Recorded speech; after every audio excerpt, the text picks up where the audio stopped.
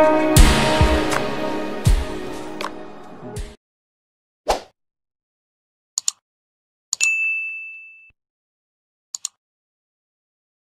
what's going on, everybody? It's your boy Shockwave48 here. Welcome back to another Devil Artemism video. The perfect skill. It just arrived today, so I'm looking forward to see what's going on in this video.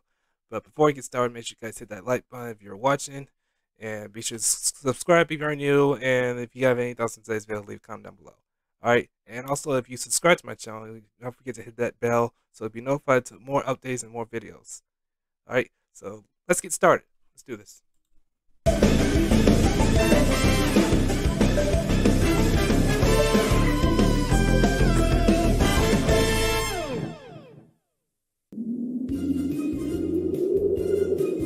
Cell? What?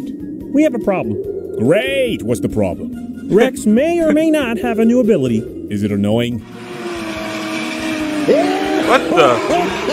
What is he doing? No? Hermit. Okay, so I may or may not have been messing around with Rex's tail. Hey, yo. And basically, I accidentally activated drift mode. The fuck? Why does he have a drift mode? So he's drifting?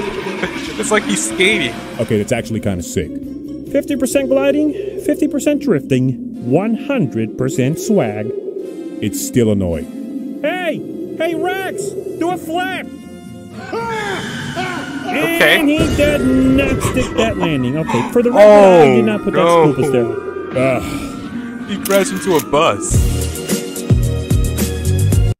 Okay.